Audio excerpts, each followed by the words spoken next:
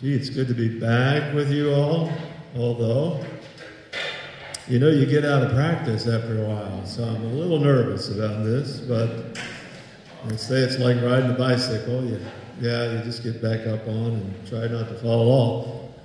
Well, a few weeks ago, when Helene was bearing down on us, you remember? Yeah.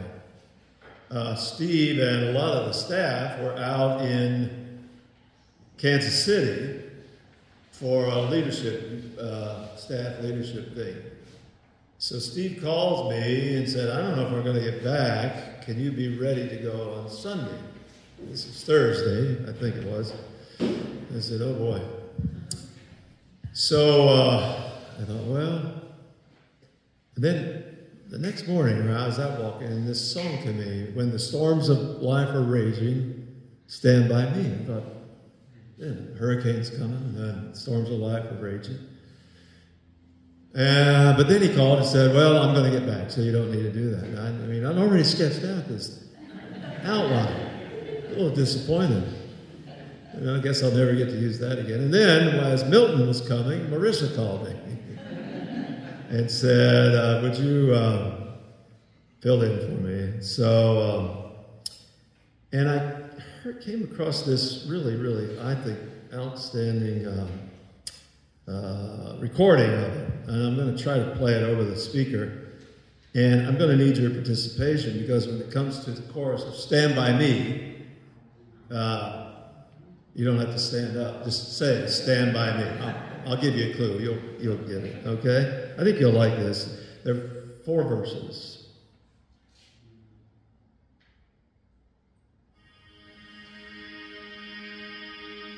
Allan Paul.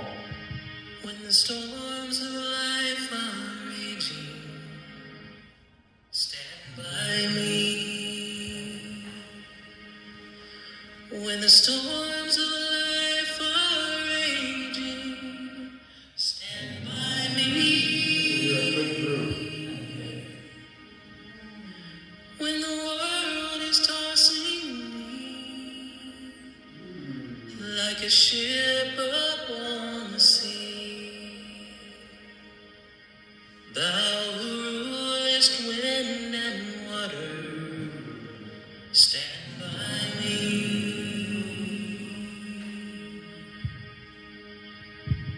In the midst of tribulation, stand by me. In the midst of tribulation, stand by me. When the host of hell assail and my strength begins to fade, thou who never lost a battle, stand by me.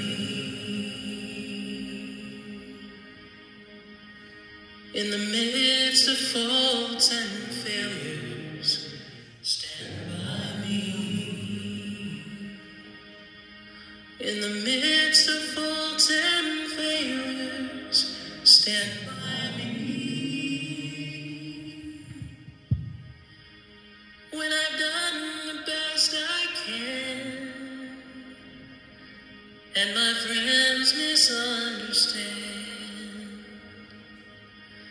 thou who knowest all about me, stand by me.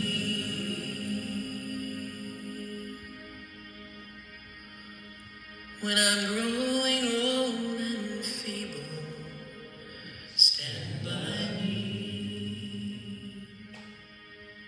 When I'm growing old and feeble, stand by me. When my life becomes a burden and I'm nearing chilly Jordan, O thou lily of the valley, stand by me.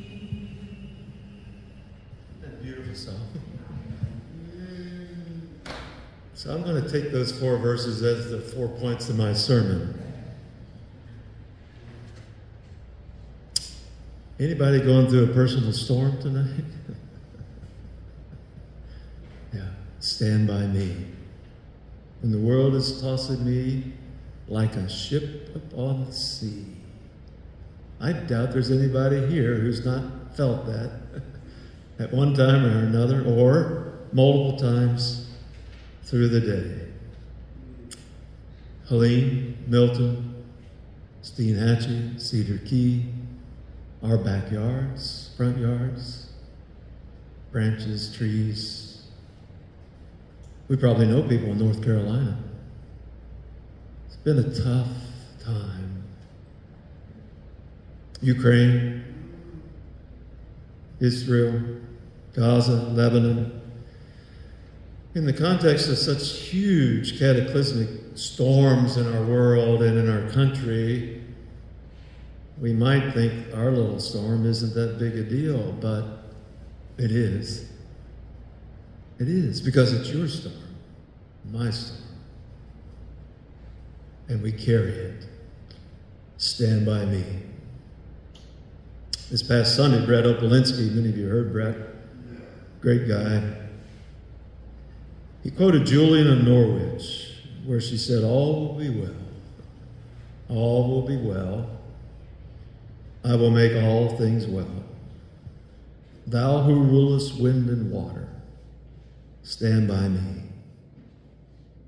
I wonder if you'd reflect on what one storm that might be in your life right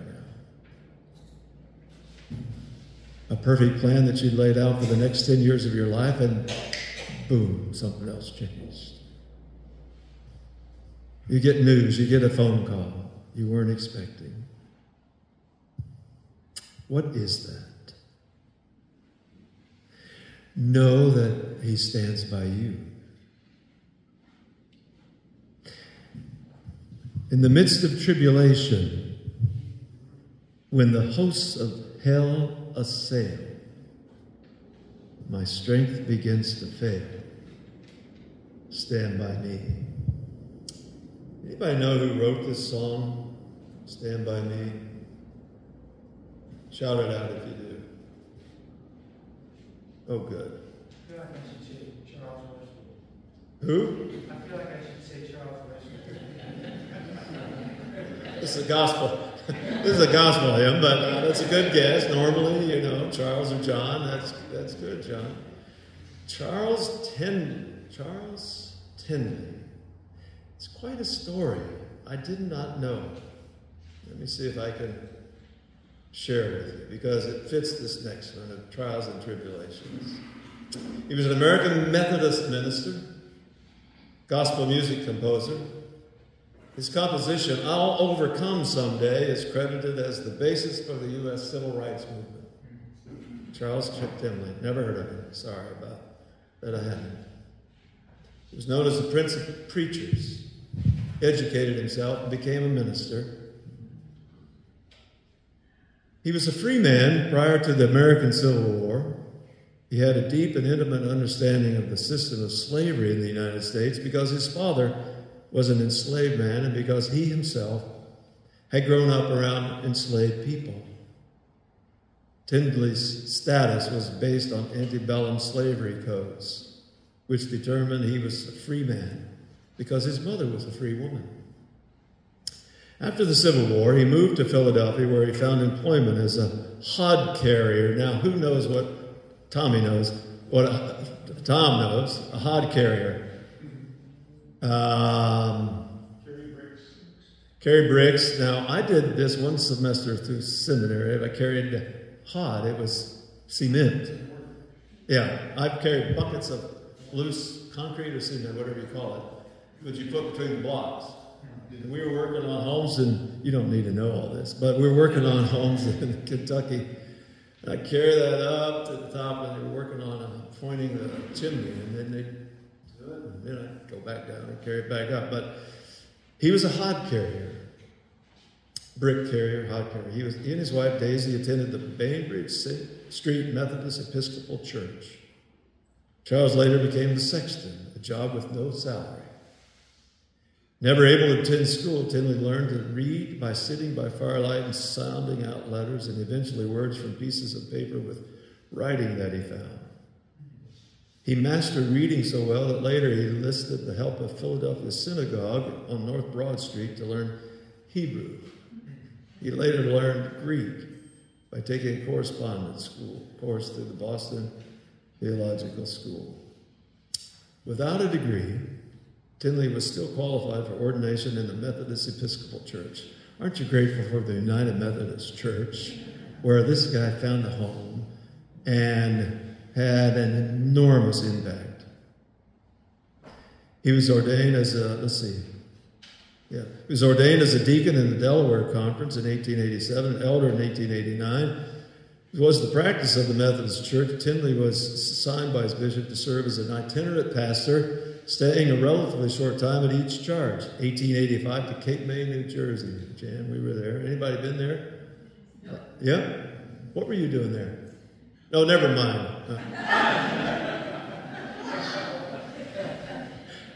You never lived up there, did you?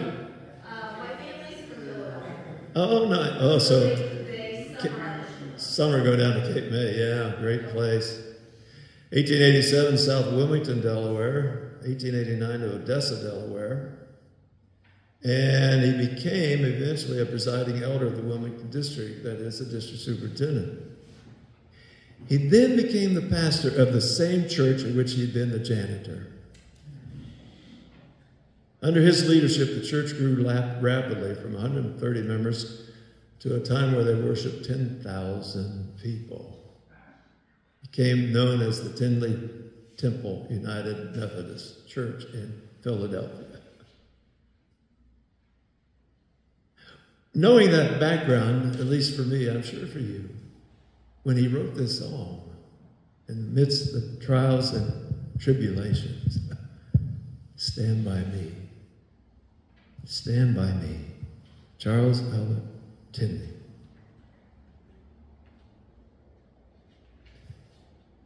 And when he thinks his strength begins to fail, I wonder if you could think of, has your strength ever begun to fail? And you worry, can I get through this? Can I get to the next? Can I just put one step in front of another? We've all been there. In the midst of tribulation, and when the host of hell assail, and my strength begins to fail, thou who never lost a battle, stand by me. What a great affirmation. Third verse is, in the midst of faults and failures, when I've done the best I can, and my friends misunderstand, thou who knowest all about me, stand by me. One of the hardest things in life, at least for me, is when people close to me misunderstand. Do you know what I'm saying? That's tough, isn't it? Anyone here acquainted with faults and failures? I try not to dwell on mine, but they creep up every now and then and just raise their ugly head. Some of you know that I'm a bit active on Facebook. I feel strongly about a few things. I work hard to foster civil conversation and increase understanding. I don't always succeed, I know. I appreciate so many of your positive feedback.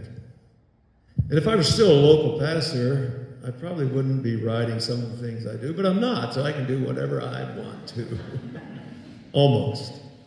Jan keeps a bit of a rein on me, but if and when I'm feeling my beloved United Methodist Church is being attacked, I'm going to say something.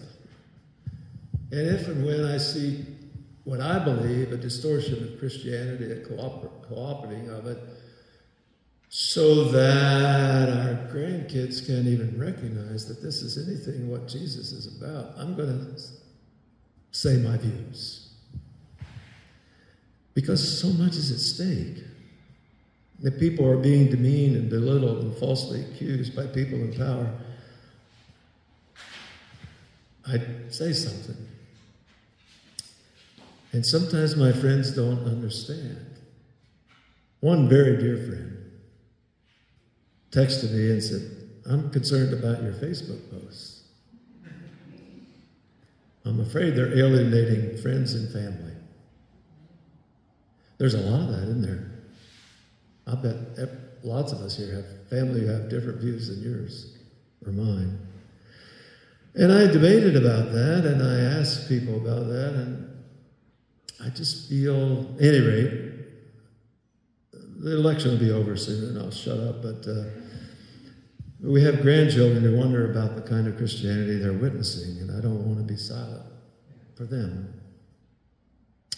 Jen and I are listening to the latest book by Doris Kearns Goodwin. She wrote Team of Rivals and other things that some of you have read. And this one is the personal story of the 1960s for her husband, Dick Goodwin, and herself, Kennedy and Johnson years. Today, as I rode my bicycle to meet a friend for lunch, she was speaking about the Voting Rights Act of 1965, which Lyndon Johnson proposed a joint session of Congress a week after Selma, Alabama, and the events at the Pettus Bridge, where Reverend James Reeb was killed and others were beaten, John Lewis among them. And Johnson invited Martin Luther King and other civil rights leaders to be his guests at the joint session of Congress the night he was presenting the proposal for the bill. But King was still in Selma to give the eulogy for Reverend James Reeb, who had died, or gotten killed. And in that eulogy, he asked this question: who killed James Reeb? And then he moved to, let's ask it differently, what killed James Reeb? Because when you go from who to what, it's a whole different deal. And here's the haunting thing that I couldn't get off my mind, and I'm glad I was preaching tonight so I can lay it on you. James Reeb was murdered by the irrelevancy of the church. Oh, Trinity, let's never be irrelevant. Let's never be irrelevant. It was in the midst of injustice. The church was a taillight rather than a headlight, said MLK. An echo rather than a voice.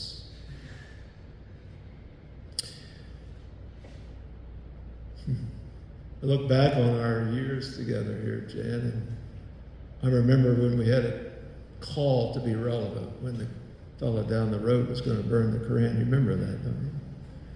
In this church, you all gathered together for a gathering for peace, understanding, and hope. And thousands came in their different garb of Muslim, Hindu, Jewish, Christian, and other times. O thou who knowest all about me, stand by me. When you and I have to confront something that we'd rather walk away from, we know he stands by us. Then the last thing is, it's hitting a little close to home these days, when I'm growing old and feeble and nearing chilly Jordan. O thou lily of the valley, stand by me. Jan and I are reading another, but just finished it, called The Inner Work of Aging. But the subtitle is better than the real title. It's Shifting from Role to Soul. Isn't that rich? Shifting from role to soul. Hard for us to do. You know, you've been doing the same thing all these years. And sometimes they're rewarding, sometimes they're not. But eventually, all that's going to go away. And so this hard work that it's great to read this book together, shifting from the roles we play, to that inner work of soul. Sometimes I go visit older couple several times a week, actually. I'm afraid it's my role. At any rate, it's what I do. He's a friend. He's discouraged. He wants to die. He's in ill health. He doesn't hear well, and sometimes it's not quite, but I get up close and listen. And I'm reminded. And I'm present with it. And it seems to calm him. Richard Rohr a few weeks ago said, what we need and what we want are not words, but presence and connection. Isn't that the truth? Sometimes you just need to be beside somebody. And that, I will never forget when our kids were little and they'd fall and scrape their knee, they would usually come running to Jan, and Jan would kiss their bruise. It didn't heal it, but they sure felt a lot better. And that's what I think this song is about. When I'm old and feeble, nearing chilly Jordan, O thou lily of the valley, stand by me. Can I remind you of these 4 verses? What's the storm of life that's raging? He's standing by you. What's the tribulation you're going through? Your strength begins to fail. He's standing by you. In the midst of faults and failures, and you feel misunderstood, He stands by you. When you're old and weary, He stands by us. Would you pray with me?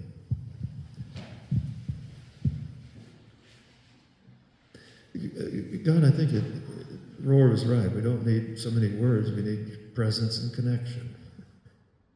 And that's what we feel here tonight. The connection and power and presence of the Holy Spirit. Almost feel you standing right beside us.